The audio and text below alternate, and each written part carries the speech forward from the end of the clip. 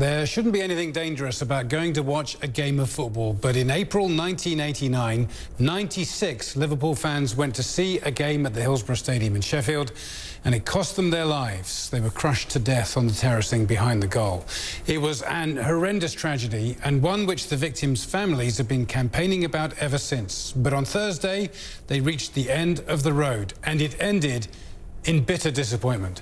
Following a trial at Preston Crown Court, the former police commander David Duckenfield was found not guilty on the charge of gross negligence, manslaughter for 95 of those supporters. It is now unlikely that anyone will ever be found responsible for those deaths.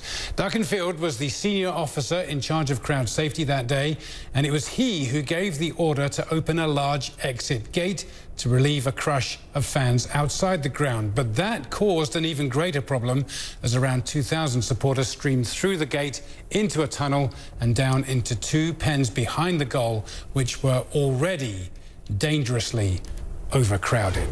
World Sports' Alex Thomas joins us from the town of Preston, where the trial concluded on Thursday. Alex, thanks for being with us. How would you describe the emotion of the families who were there in court today? Don, there was clearly dismay and anguish among the relatives of those 96 people who died 30 years ago. They've been fighting for justice for a long time, and their reaction was plain when David Duckenfield was pronounced not guilty. He was only standing trial for the deaths of 95 of those 96 because of a legal technicality over when one of the victims died, which was over several years later. But those who were dismayed were not just the relatives here at Preston Crown Court behind me, but the many more who were watching via video link back in Liverpool. And it was, of course, Liverpool fans going to that semi-final match against Nottingham Forest in the neutral venue of Hillsborough Stadium in Sheffield back in 1989, who simply went to watch a game of football and never came home. And amongst those reacting after the verdict was Margaret Aspinall, who's the chair of the Hillsborough Family Support Group and who lost her son James in the tragedy. The question I'd like to ask all of you and people within a system, then who put the 96 in their graves? Who is accountable for 96 unlawfully killed? What a disgrace this has been today. And what a shame on this country of ours. I feel so embarrassed.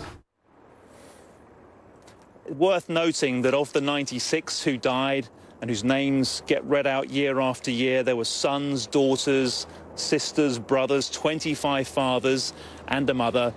And the youngest victim, Dom, was only 10 years old. Alex, this is such a complicated case, but one thing is now very hard to understand, because if these fans were unlawfully killed, which was the ruling from a previous inquest, how can nobody be responsible for the deaths? Because that inquest was the longest in British legal history, lasting more than 2 years. But it's different to a criminal trial, which is what this was at Preston Crown Court, lasting just 7 weeks, much more combative here. And the jury was asked to disregard all previous findings. Let me read you out what the Crown Prosecution Service said, the UK's public prosecutors, in other words. And they had this to say.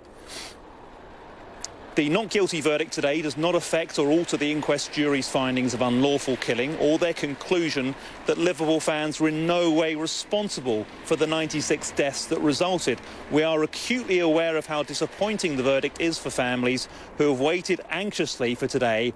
However, we respect the decision of the jury. Let's leave the last word with Jenny Hicks, who lost her 2 teenage daughters in the tragedy. Whenever we've had disappointments in the past, we've always had somewhere else to go. Today we haven't. We have nowhere else to take this. This is it. We're going to have to live the rest of our lives with this injustice. Don, that's the end of the legal road. 96 people died at a football game unlawfully, and no one will ever be found criminally responsible.